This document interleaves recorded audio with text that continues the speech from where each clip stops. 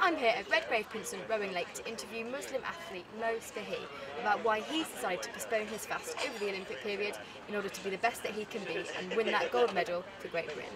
When I found out Ramadan was going to fall during the Olympics, obviously the first thing that sprung to my mind was whether I'll be fasting or not. I had to make the decision based upon speaking to my dad, speaking to my family back home, and then also speaking to the coaches, but also my personal decision of whether I want to jeopardise or potentially jeopardise my chances at the London Games.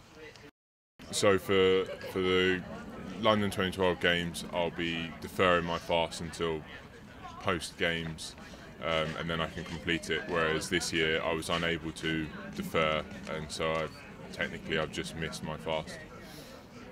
I would be lying when I say it wasn't an easy decision.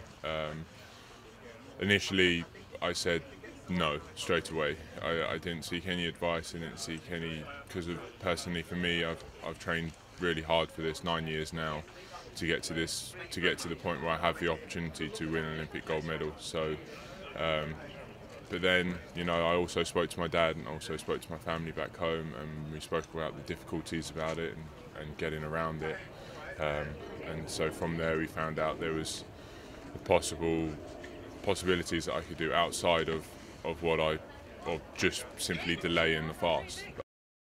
I feel like there are going to be athletes that do fast, and I feel like there's going to be athletes that don't fast. And those that do fast, they just as strongly as me, they believe that they can perform to their best, and hopefully that they still can, and it's not a shock to them. And I'm sure they will be doing training to get ready for that.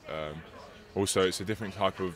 There's many different type of events at the Olympics, and rowing is one of those ones that relies heavily on the food that you've had the week before, and especially your cardiovascular system, and that needs to be on tip-top shape on the day. And there are other sports where you don't really need to eat or drink before your event anyway, because of marathon runners say, and other sports, if it just puts them off, and it might make them feel ill.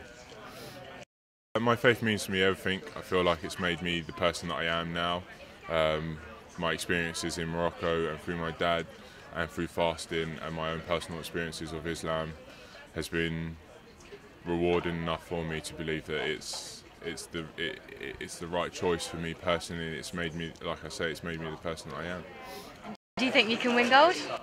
I hope we can win gold, definitely.